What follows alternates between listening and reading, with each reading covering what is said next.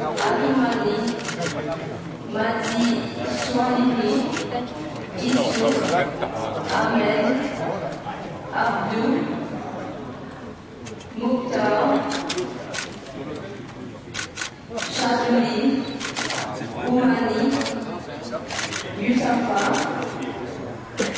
Zakwani, Amadi, Saïd, Sidi Atibo, Maltese. Allez, ma grande bien. Hassan, bien. son candidature Je te regarde. Le commandant va arriver.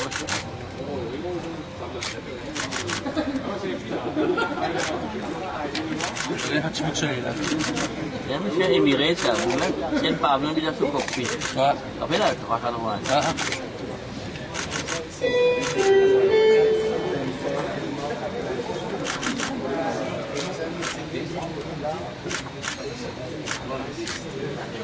Une onde.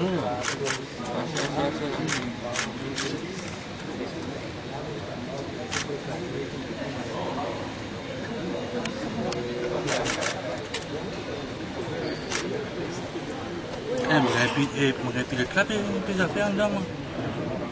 Il n'y a plus rien. Ah non, puis t'as un moitié là. Il fait soleil là,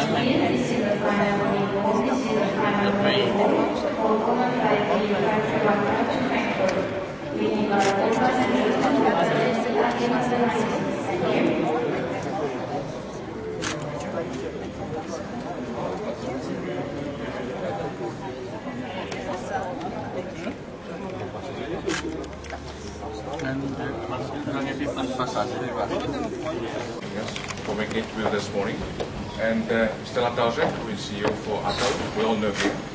And Dr. Kamud Sami, director from the MTBA. And of course, Lady Dia, who's flown a couple of weeks ago already to set up everything in order for the flight out this morning. This is, Levici has been here around about 2 weeks ago. And she'll be working along with us here as destination manager. And she'll have a team of about 15 people working to setting up all the organization for the customers here. And of course, Mr. Gregory Declerc, who is the president of the Hotel Association of Ireland. Thank you for being with us, Gregory. And of course, our good friend, Mr. Payan, who, as you know, Ile Maurice is our ground handling agent here for the Thomson Airways flight. So we met a couple of months ago on a very early morning flight, when Thomson had decided to put the first flight into Mauritius. And now, a couple of months after, we meet again here. And this time this flight's coming with Thomson again, but from different countries. And as you know, we started in 2006 here with the Corsair flights, and the operating the Jumbo 747. We're still flying from Paris only, and the flights are working very well.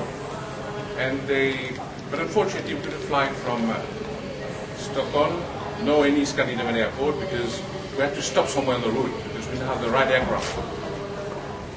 So, of course, TUI was looking at long haul being a major process for them into trying to acquire a new market base. And at that time, they had put orders for the Dreamliners, Boeing 787. So we heard about it from here, from a small island, and we thought we'd try to go and talk to them. And as you know, TUI is also part of our group, also Matan's group. So we talked to them and say, how can we do it, that we could fly the Dreamliner to Mauritius? And the good news is they've been very attentive to it. They've listened to us. They've looked at how they could structure flights to Mauritius. And of course, we talked to government, we talked to the ministry, we talked to the airport authority, we talked to the MTBA. And I must say, everybody was very encouraging. Everybody said, why don't you do it? We'll be prepared to make it happen. And then obviously, we had the flight coming from London, and we had some major hotel partners to accompany the flights into landing here. And then when it comes to Scandinavia, I think you recall, some of you, that a couple of years ago, it was about 2006, 2008, we used to have flights coming from the Nordics. So now we had to stop the operation because of some, when you had the financial crisis, the market conditions were very difficult. And now we're happy to be back from Scandinavia because we do believe there's a strong market. And in fact, the flights were put on the market already last year in about September. And with the success of the one flight they have put on the market, they've sold it in over 1 month. They decided they're going to put 2 flights. So now we're going to have 2 flights weekly, one coming from Sweden and one coming from Finland. And we have a piece of good news for today as well. Hopefully we'll be here next year about the same time, because we're going to have a flight from Denmark flying here, from Copenhagen, also using the Dreamliner. All these flights have been put on the market, been well received, and we're happy to know that the flights that we put from Stockholm and Finland is sold at about 98% already. And this morning we have 269 passengers coming in, and mostly couples, mostly families. So that's all good news for our prime season here.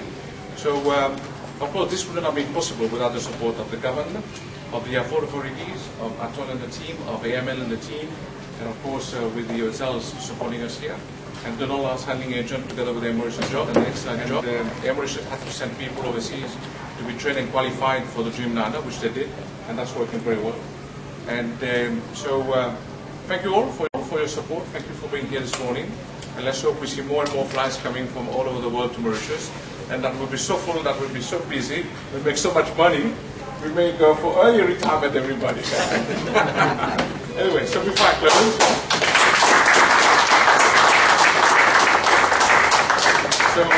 and thank you for having us in your lounge here for this early morning start. And so before I close, I'd like to wish everybody a good Christmas and a good 2015. Thank you so much. So maybe we'll come to you. Thank you, everybody, and thank you to the press and the family of the tourist industry. This is some important news, this is our good news, this is our optimistic news during this peak season that we are going to renew with the Nordic country. Renewing with Nordic country with the prime accessibility has been for us a major focus. It is very interesting news because now we are opening a wide avenue into a new market segment, which together we will be able actually to work on this market with a series of activities, promotional activities, so that by next year we will be able to showcase Mauritius in a very fresh way, sports, fun, trendy, make Mauritius, that the back at the top of the mind of people, bring to Mauritius celebrities, film shooting in these Nordic countries. It has been actually, Air Mauritius has worked on this part of the world for years and years. But now we are having, after the first experience, a new experience which is more structured, because we are all now prepared.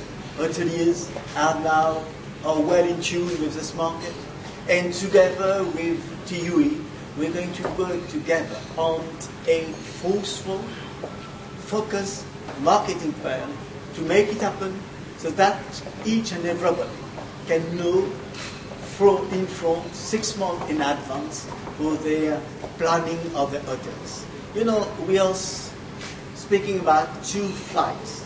Now, the challenge of putting flights in the country is actually a great challenge, because it's all about investment and we need to make it profitable. But it is laudable, and we can actually be proud of ourselves, because this is a sign of confidence. This is a sign of confidence, but we should never lose this confidence. The confidence issue will be the major challenge for next year. It's all on the attractiveness of the destinations and how we need to make it happen, because we dare to dare, and we have in common the wonderful commitment that we are caring for the happiness of people who have flight, for 10 hours, 11 hours to be in Mauritius, and they want to depart from their worries, and this is our responsibility.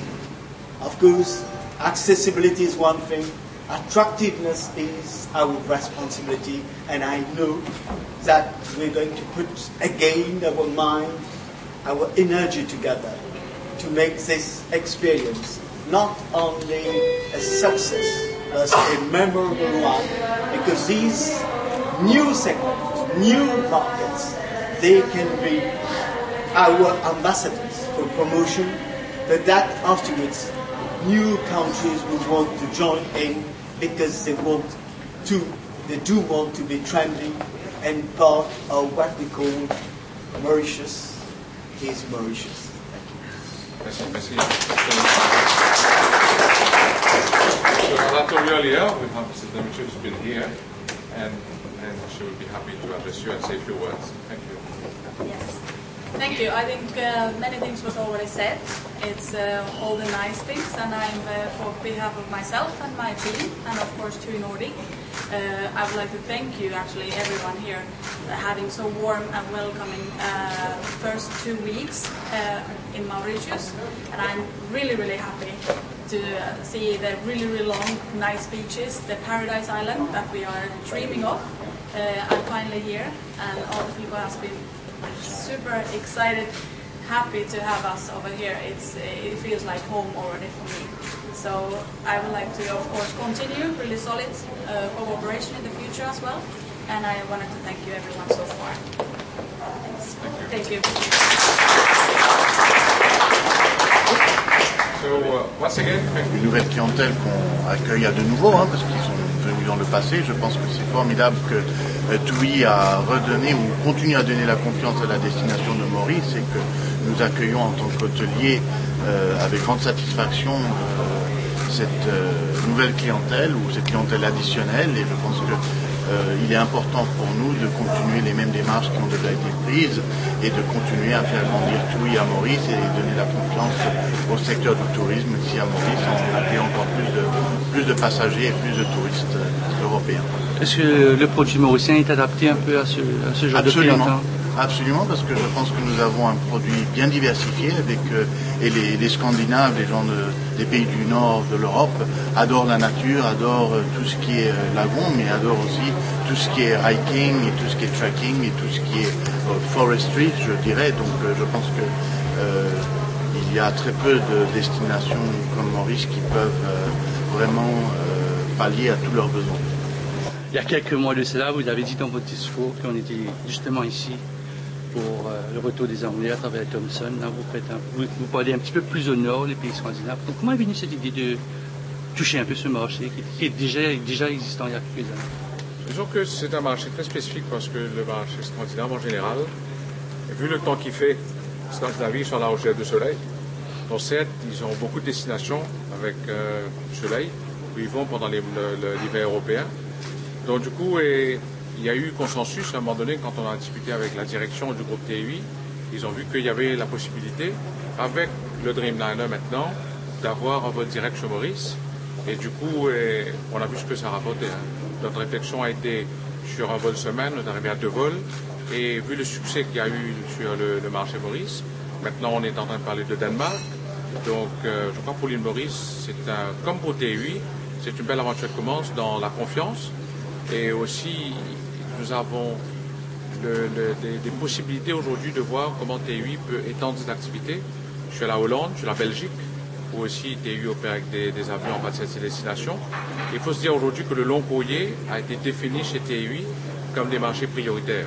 Et Maurice fait partie d'une priorité importante pour TUI. Donc, comment ça va se passer? Parce que je m'avais dit la dernière fois que ces touristes vont rester pendant 2 semaines, pareil comme sur le vol anglais. Donc, il reste 2 semaines et bon, ils partent l'année prochaine, quoi. Non, ils vont rester sur 14 nuits sur Maurice. Dans ce long séjour, et contrairement au reste de l'Europe où généralement les gens partent pour 7 à 10 nuits. Et je pense que ce qui est bon pour nous, ça va étendre aussi sur la durée de séjour des clients. Et nous avons une grosse clientèle famille aussi qui sera là. Et je crois qu'avant tout, pour rejoindre un peu ce que disait le président de la RIM, c'est que, mis à part le côté lagon, plage, population, etc., il y a un phénomène extrêmement important pour la Scandinavie, c'est l'hygiène et la santé. Et je crois que ce qui est bon, c'est qu'il n'y a pas de risque à Maurice de santé. Et cela est démontré par le fait qu'aujourd'hui, on n'a pas de type malaria ou de type d'épidémie, etc. Et ils sont très sensibles à ça. Et aujourd'hui, malheureusement, sur certaines autres destinations, c'est un petit peu un souci. Il y a concern. Et Maurice ne représente pas du tout de danger potentiel à ce niveau-là. Et je crois qu'aussi, un aspect important, c'était que nous avons pu trouver des hôtels qui ont été très supportifs, très participatifs dans le projet. Il faut dire qu'aujourd'hui, pour cette première opération qui commence, Les hôtels qui vont être vendus vont s'étendre de la côte nord-ouest jusqu'à la côte de l'est. C'est-à-dire en passant au nord-est jusqu'à l'est, parce qu'il y a un problème de langue. Pour pouvoir aider et support le market, ils ont décidé de concentrer leur clientèle sur cette région-là. Donc du coup, mais à partir de l'année prochaine avec le vol de Danemark, et là, ils vont s'étendre sur toute l'île. Vous avez dit dans votre discours que ce projet-là, il date depuis une année, vous avez vendu des billets, vous êtes à 98%. Quel est l'argument majeur que vous êtes servi pour dire à ces Scandinaves de venir à l'île Maurice et pas aller ailleurs? Quand on va demander à docteur comment vous avez de répondre à cela. Je crois que l'argument majeur a été que l'île Maurice est une destination sûre, est une destination non seulement qu'on va voler dans le confort d'un Dreamliner, on va arriver dans un aéroport qui est tout à fait moderne, un aéroport digne de réputation internationale, et puis il y a des hôtels qui sont vraiment qui offrent des qualités de confort, d'animation, de service, je crois qui permet d'avoir ce genre de prestations. Donc je crois que les prestations hôtelières, les prestations au niveau des routes, de l'infrastructure, etc. font qu'aujourd'hui, Maurice devient incontournable sur le long courrier. Ok, merci beaucoup. Oui, c'est d'abord un grand retour, puisque maintenant nous parlons de 2 vols par semaine. C'est un grand retour sur les pays nordiques, et nous avons actuellement plus de 10 000 touristes des pays nordiques qui visitent Maurice chaque année. C'est important pour nous d'avoir une ambition plus conséquente. Ce que nous voulons, c'est travailler Maurice en profondeur, donc leur présenter Maurice, comme je vous dis, donc l'année prochaine. Donc ce sera donc un projet beaucoup plus ambitieux, beaucoup plus structuré, construit, portant sur tous les segments de Maurice, notamment le golf, le marathon, le sport, un peu donc le cadre jeune. Et puis en sus, bien sûr, nous allons retravailler, nous recentrer sur la famille et la notion du collège.